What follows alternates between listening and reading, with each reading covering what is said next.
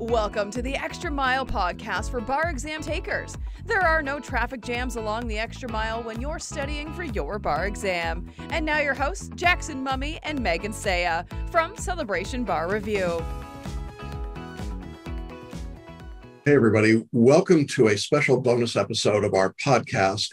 We want to talk today about something that is fundamentally going to change the bar exam in the next 5 years, 4 or 5 years. And it is significant. And we wanted to give some additional time to talk about it and let you know what's happening and reassure you a little bit if you're taking the bar right now, maybe give you some things to think about if you're looking at taking the bar a few years down the road. Megan Say is joining me as always, and she's been looking at this testing task force from the National Conference of Bar Examiners in some detail. So Megan, I'm going to let you kick us off today and talk a little bit about what it is that's happening. Why are we talking about this? Yeah, so thanks, Jackson. The National Conference of Bar Examiners has been working for a while now on deciding and determining what their goals are, if they're meeting those goals adequately with the test as it currently is, and if there are any changes that need to be made to the bar exam. So they've had a different series of groups who've come together. They had a testing task force. They've also had input from what they call stakeholders. So people who are part of the bar admissions in specific states and people who are law school deans, things like that, people who care about the future of the bar exam and what it looks like. So they have decided that they will be fundamentally changing the way that the bar exam looks sometime in the next 4 to 5 years. It's a long process. They've already been working on it for more than a year, and it's going to take a while to implement, but they are going to be definitely making some large scale changes to the way the bar exam looks. They're calling it the next generation of bar exam. Yeah, and they have done a really good job of communicating the process that they've been following and the work that they've been doing. And I want to just emphasize at the beginning, this is not going to affect you if you're taking the bar exam in the next 2 or 3 years. It will not impact you at all.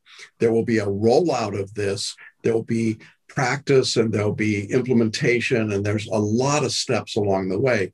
And you might say, why are we talking about it this far in advance? What's your answer to that? Why would we be discussing this today? I think it really helps for a few different ways. One is obviously we always want to be looking towards the future and knowing what direction the bar exam is going in. We certainly work with students who take years off from their studies and then come back to the bar, or attorneys who are moving states and need to take a new bar exam. So it's certainly relevant for people who know this isn't something in my 2-year plan, but probably within the next 5 or so years, I'm going to be taking another bar exam. But I think there's also some instructive pieces in this for current students and the meaning of what's the focus of the examiners. So the national conference is really pretty explicitly now saying, hey, we want to move away from the memorization way that the bar has been looking and the way that people approach it, because it's not really giving them what they're looking for in terms of people who are admitted to the bar. And it's keeping out certainly a lot of very qualified people who maybe can't or struggle with the sort of odd way that skills are tested or not tested on the current iteration of the bar exam. Yeah, and I think it's really interesting that, and we're going to link to this video and to some frequently asked questions that the bar examiners have provided, but they are explicit in saying that this new test is designed to measure the skills that a new attorney needs in practice, not the in-depth knowledge base and specialized skills. And so you're going to hear some subjects have been revised, some have been being dropped out of the exam. The form of the questions is changing. Virtually everything about this test is going to change, but with the idea of making it more, I think, rational, more reasonable, more relatable to what a new attorney practice has to do. So I'm excited about that. I'm also excited because I think, frankly, it's a vindication of what we've been teaching at Celebration Bar Review for decades. And that is that memorizing the law is just not the skill that you need for the bar exam. And it's nice to hear the bar examiners acknowledge that that's just really not something that's very useful. And that they wanted to get away from it as much as we have been telling people, you really don't need to be doing it. So I think there's a convergence of our methodology and teaching with where the bar exam is headed. And to me, that's really exciting because it means that our students are already preparing in many ways for what this new look of the exam is, because it's really what the examiners want it to be anyway. Do you agree with that? Definitely. So I think it's really helpful to start at the outset by looking at what the NCBE is saying the goal of the bar exam is. So they explicitly say it is to protect the public by helping to ensure that those who are newly licensed possess the minimum knowledge and skills to perform activities typically required of an entry-level lawyer. All right, so that's the goal. So now if that's where they want to be, then they looked, and this task force looked and thought, are we there? Are we, as the test currently stands, is this an accurate representation to get us to where we think we want to be? And they determined that there were some changes and tweaks that needed to be made in order to better meet that goal. So, yeah, and I think it's important. I'm going to use some screenshots from their video that the NCB has put out, the testing task force. But I think it's important to help set a foundation for this, because the current bar exam, at least the uniform bar exam, is made up of these three components: the essays, the performance test, and the multi-state bar exam. That's the measure that we use, but it doesn't quite meet the needs, does it, that the examiners wanted? Exactly. So instead, the the task force has recommended, and the examiners have accepted these recommendations, which they're calling their guiding views. So this is a big list, but take from it what you will. So first, they feel that the bar exam should test fewer subjects and should test less broadly and deeply within the subjects that are covered. So that means that I think great news, certainly for people who are feeling a bit overwhelmed by all of the different things that are tested on the exam, on the UBE. This will be, you'll see that when we get to that the subjects are being cut down a bit. And that even within that, they're expecting a little bit less breadth and depth than there currently is. Because as you guys know, real property, there is a lot of information that you have to cram in your head. But again, I think it's going in part towards that understanding that it's really not helpful for the profession to force every single new attorney to memorize a million facts about real property that then leave their head the moment they walk out of the exam and are never put into practice again. It's not really it doesn't really meet that goal of minimum competency in areas and activities typically required of new attorneys. So that's the first.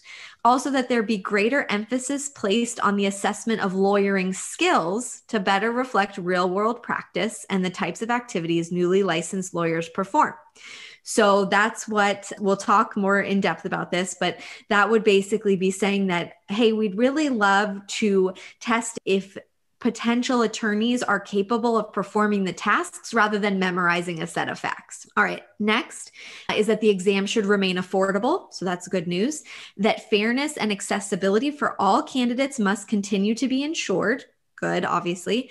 And that the portability of the uniform bar exam score should be maintained. So don't stress if you're worried about that. They want to continue within UBE jurisdictions, continue to have it be portable, the score portable throughout all of the jurisdictions. So I think on the whole, Jackson, really great guiding principles in my mind. I think they are too. And the examiners have put all of that together. They've taken what Megan just described, and they've put it into a series of 6 preliminary recommendations that we're going to walk through together, but they all are built on those guiding principles.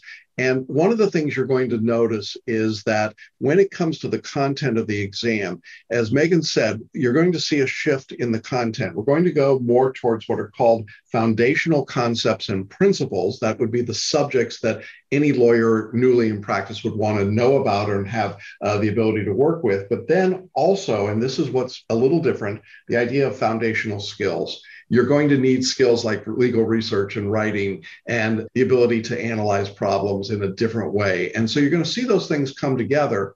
But some of the things you're used to in the bar exam, like it being given twice a year, like your score being portable, those things will continue to occur. That's not going to change.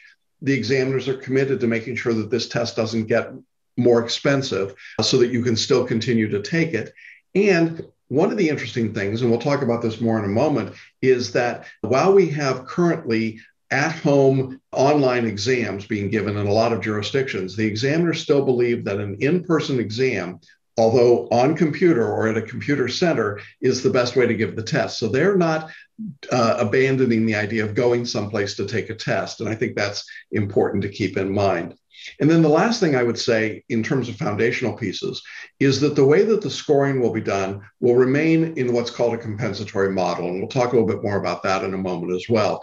But what it means is that you can't pull pieces out of this new test and score them independently and say you've got to get a passing score in one part of the test and then a passing score in another part of a test and a passing score in a third part of the test. It's all going to be put together in a compensatory model. And that's going to have implications for states like California, Florida, Georgia, states that don't use the uniform bar exam, because it's going to present a question of whether or not they have to switch to the all new bar exam or abandon the national conference entirely. And that's a wide open question today, right? Yeah, definitely. Yeah. Okay. Yeah, Jackson, do you want to talk first about what it means that the examiners are saying they're going to be moving to an integrated examination? How is that going to be different than the current format of MEE, MPT, and MBE? Yeah, it's a great one. And you see here that in this chart where it says structure and format, they talk about this integrated exam. Let me just share with you some of the graphics that the examiners gave us about this idea of an integrated exam. When we think about the current bar exam, it has distinct components. So your essay score is different than your performance test score, and that's different than your MBE score. Under this new testing approach, you're going to be given a large scenario or a package, and it will look like a performance test does right now. It'll have an assignment and a problem. There'll be a library and case files. But then from that one scenario, as you see on the screen here, the examiners will be testing you on what they call FC&P. We're all going to get used to FC&P. It means foundational concepts and principles. And that means the subjects that are being tested. And you might have within this package some essay questions, some performance test types of items, things to do, write a client letter or brief. There might be some short answer, short response kinds of questions. We haven't seen that for a long time in most bar exam jurisdictions. And you might even have some multiple choice questions built off of that same scenario. Then you notice that there's also this thing called FS. That's the foundational skills. And the examiners say that the foundational skills are things like research and writing. We already know the writing part is there. They say this, and it kills me, but they use the word issue spotting. But as I understand issue spotting, it still means finding conflicts and disputes and doing the analysis. But it also goes on to client counseling and advising and negotiation and dispute resolution and client relationships. So all of those things might be drawn out of one scenario that you would be given, and that would be the integrated test. So instead of having a separate set of multiple choice questions and a separate set of essays and a separate set of performance tests, each of which are graded independently, you get one large grade out of this entire integrated exam. So there's a mix of item types and formats. What's your thought about the integrated exam? I love it. I love the idea. I think that instead of trying to shift gears constantly, I love the idea of, hey, we're living in this one world, just like in the real world, when you have a client who comes in and they have these specific problems that you need to deal with.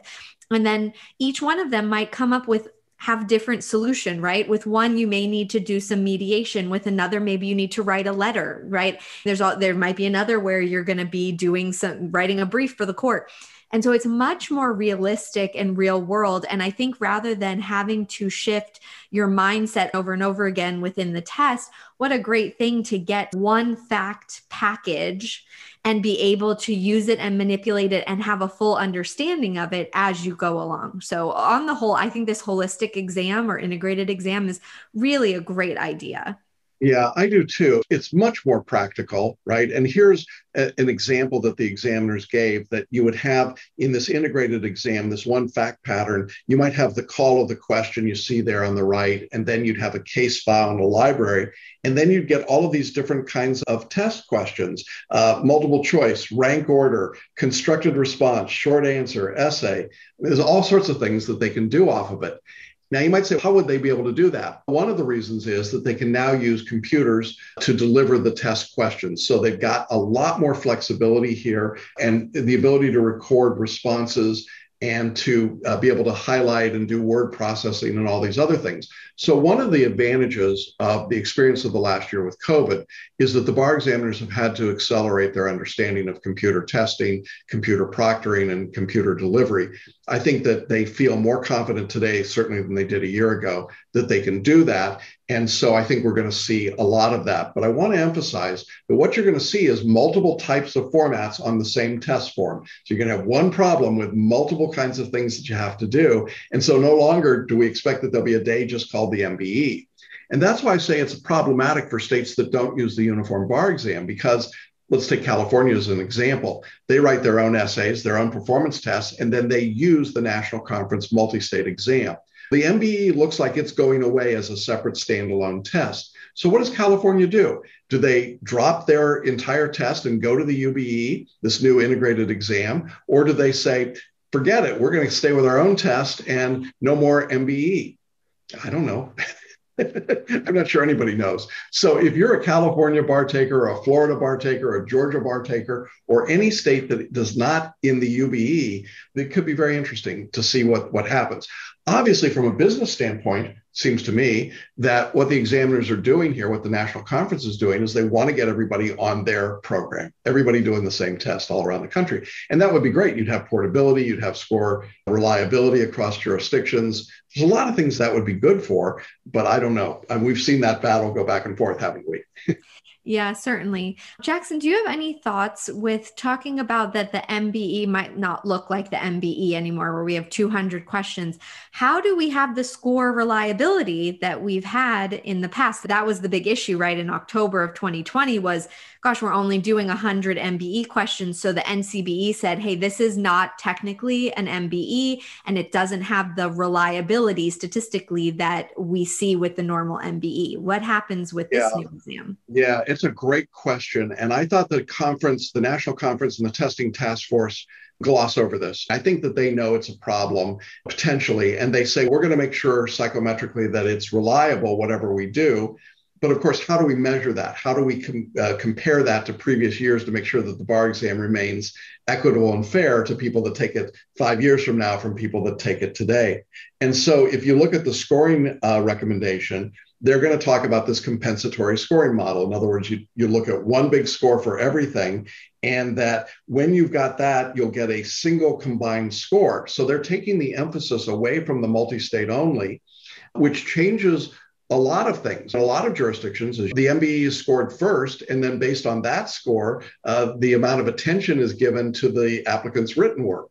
And now that would go away entirely. I think the NBE will cease to exist as we know it today. I just don't think there'll be a 200 question multiple choice exam. I don't think the examiners, the NCBE examiners, intend to support that product after they go to this product. So then the question is, would states create their own multiple choice? Florida did this in October. Other states might do it going forward. And I think it is an open question as to what's going to happen, but I would not invest in a multi-state only bar prep company right now. Yeah.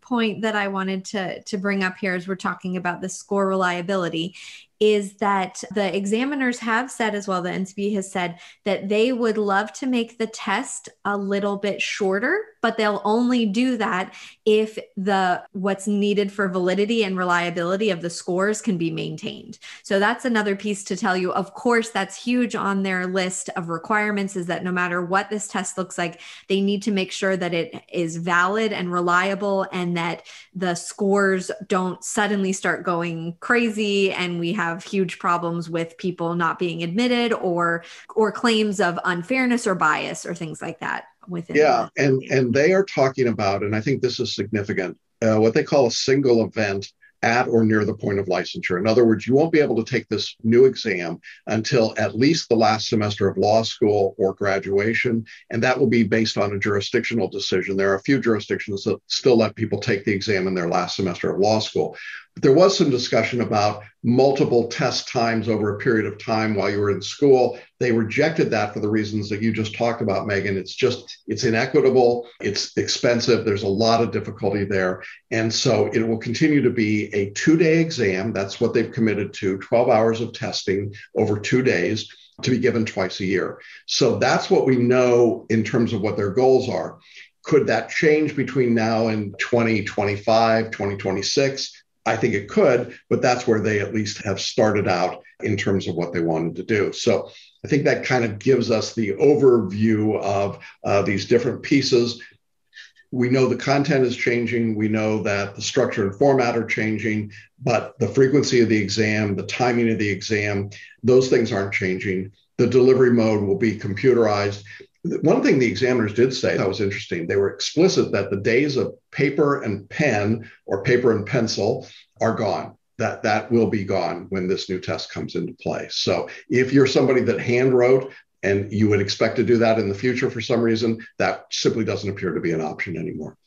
Unless you have an accommodation. Yes, and they've said they will certainly accommodate people with disabilities and people that have specific needs. They want to make this test fair and accessible. How that would play out, it's not clear because they are definitely relying in large part on the computer to generate the documents that are necessary and to work from there. So we'll see how that comes out as well. But I think certainly we're looking at a different test in that regard. Do we want to talk next about the actual subjects that are being tested? Is that a good place to turn our attention next? Okay. Yeah, sure. As we said earlier, the breadth of subjects is getting contracted. So I think that's a good news for people who are going to be taking it a few years from now. So let's talk through the old subjects. I'll compare and contrast as we go through. So CivPro remains the same. Contracts is still there, although now they are specifying, including UCC Article 2. Evidence will remain the same. Torts remains the same. For business associations, it's now business associations including agency. Notice that is not, it used to be agency and partnership, corporations and LLCs. So there's a difference. Con law will remain the same.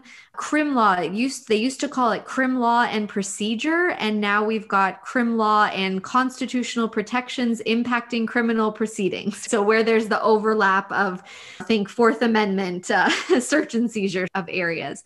And then real property remains the same. Then notice what's not on this list. No conflict of laws, family law, trusts and estates, or UCC 9. I'm heartbroken about losing secure transactions. I just want to tell you, I just learned it. After 30 years, I think I finally got it. So yeah, so it's going to be subjects that are more generic. I thought it was interesting that they dropped family law because it seemed to me that a lot of new lawyers needed to practice family law or did practice family law, but the examiners felt that was not a necessity to understand. And so that it was too specialized and they dropped that out. It made me think of Florida, where Florida really recently, was it a year or two ago? It was probably in 2019, huh? I think it was pre-COVID. They dropped the domestic relations and pieces. They dropped some family law pieces from their exam as well. I think it's just a very specialized area of law that, while it is a very common area of law, can have some nuanced rules that 90% of attorneys probably never deal with in their practice. Well, and it's also very state specific, and the examiners are clearly trying to write a generic, uniform bar exam. And so something that's highly state specific just doesn't fit into that at all. I also thought it was interesting in civil procedure, the comments that they made about wanting to make sure that subject contained a testing of constitutional protections like due process and service of process and the broader concepts and not so much the esoteric features of the subject. I heard, maybe it was wishful thinking, but I think we're moving away a little bit from the gotcha kind of questions of civil procedure. And I think jurisdiction certainly is still included within that broad topic, don't you? Oh, yes. Yes. I would certainly expect that to be a part of it still. Yeah. So fewer subjects, more generalized subjects, but again, no multi-state where you're studying 7 multi-state subjects and then which one of the 14 other subjects could be tested for essays. So everything would come out of this group of subjects, and it might be that you would be doing something that would implicate two or three or four or five of these subjects within the problem and have some multiple choice, some performance tests, some essays, some short answer. So you will have to be prepared in all of these areas. I think that is a significant change and movement. So how does all of this take place? How's it going to happen? Slowly. Very slowly. Yeah. So they're continuing to meet. And I think, as you said at the beginning, they've been very transparent. Most of their, or many of their meetings are recorded and posted online so people can see them, any member of the public who's interested. They have a great website. They've put out FAQs, they've put out videos, things you can watch to help explain. And they have invited people to email with questions, things like that. If you're concerned, certainly reach out to them. I think that they are open-eyed about the huge undertaking that this is and how it may be received. Certainly right now, I think there's fewer people who are knowing, gosh, I'm planning on taking it in 4 to 5 years. Those people aren't even in law school yet. There's not so much of the panic, but I know that, and they think they know that within a couple of years, there will start to be a bit of a rising panic of, wait, but how do I study? How do I help my students study for this exam? So they will be putting out study materials before the first one's ever given.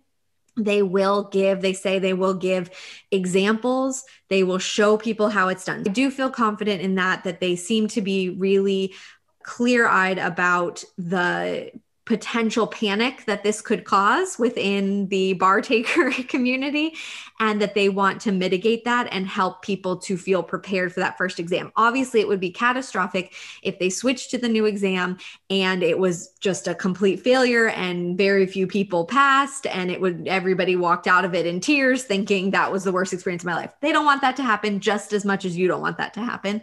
So I think they are planning on helping give people preparation when we get closer. Now, of course, we don't really know what that looks like yet because they don't really know what that looks like yet until they've started to create their first test runs of what this exam will look like.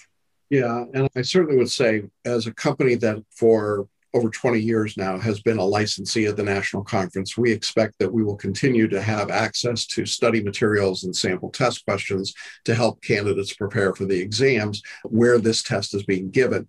If states like California, Florida, Georgia, others stay out of this realm, we will continue to have the tests that they offer, whatever those look like as well. But it is going to take time to bring this into play. They're going to start the implementation process. Actually, they've started it this month. And they are starting to work through field testing and doing analysis and review and figuring out how to establish the psychometric method to equate and scale scores. That all takes time. One question that I know some people are going to ask is, what happens to the professional responsibility exam, the MPRE? So the MPRE is, according to the examiners, the most important knowledge area that came out in their surveys, and they will continue to offer it as a separate assessment, which means, as best we can tell, it will continue to be a multiple choice exam and nothing is changing there. However, professional responsibility may be part of the discussion in the integrated exam, even though it is not a specific subject area, but it is part of the foundational skills of legal analysis, client counseling, and advising. MPRE looks like it's still part of this for the future, and you should expect that you will probably have to take that. Another question that the examiners responded to was the idea of whether or not this new integrated exam would be open book. And I thought that their answer was interesting. They are saying it will not be an open book exam. You will not be able to bring your own reference materials or notes to the test.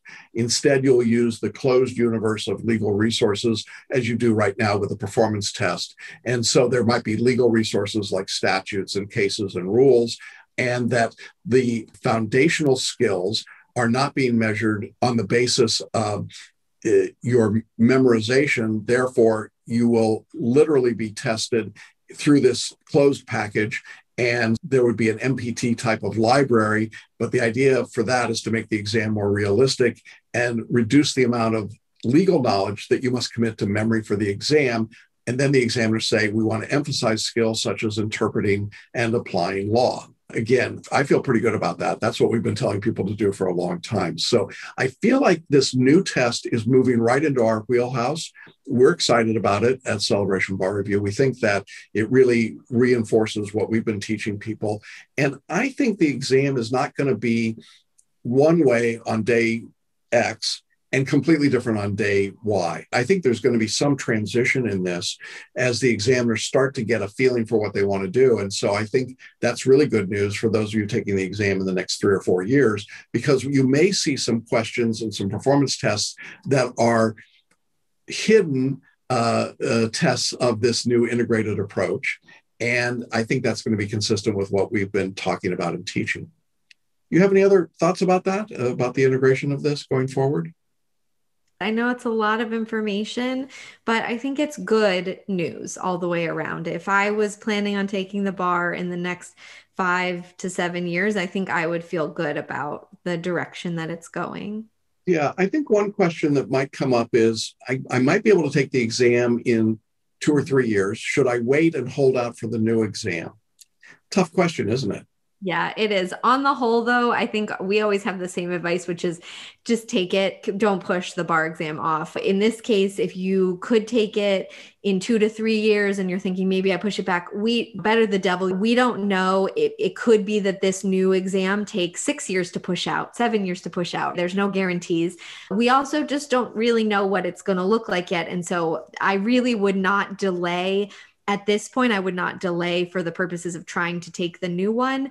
Maybe my answer is different when we know they've said July of X year, we're going to do the next one. And you decide, I was going to take it February of that year, so maybe I'll go take the July one. That might be a different answer. I'm not sure. But yeah, certainly right now, if you're planning on taking the test, take the test. Do not wait for the new exam to come out. Yeah. And the examiners are pretty clear that the existing test is reliable, it's predictable, it's a good, solid test. It's not that the test is functionally not working. They are simply trying to make it conform to best practices in the professional testing arena. So looking at dentists and doctors and architects and accountants, that's really where they're trying to go with this. And so the test that we've got is a good one.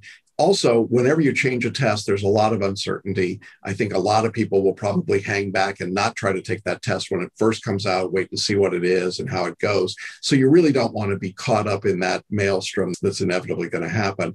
And yeah, I think their best plan is 4 to 5 years, but really there's a lot to be done in that period of time. And there's a lot of jurisdictional negotiation that's going to happen. I think if they can't convince Florida and California to join them, it's going to create this really interesting duality of the bar exam. And we're going to really see what happens. This sort of feels like the old days of the American Football Conference and the National Football Conference. Which one of those is going to be dominant here? So I'm curious to see how all that plays out. In any event, over this period of time, we will undoubtedly be talking about the testing task force and the integrated exam. We'll be using new ideas like foundational skills and foundational concepts and principles. You'll hear those terms talked about a lot. We'll keep you up to date on all of it. In today's episode, we are putting links to all of the material from the testing task force, their recent video that we encourage you to watch. It's about 30 minutes in length, and their frequently asked questions. I think you'll find those really helpful.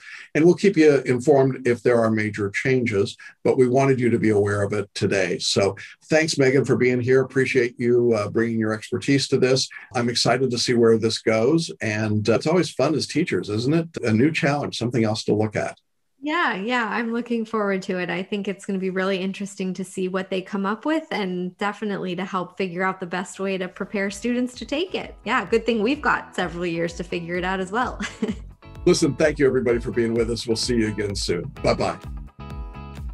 Thanks for listening and watching the Extra Mile podcast for bar exam takers at celebrationbarreview.com.